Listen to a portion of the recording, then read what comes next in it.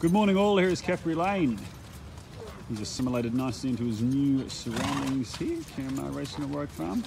But he's looking well, very impressed with how he's going. Did a bit of evens this morning, which was just nice, relaxed work.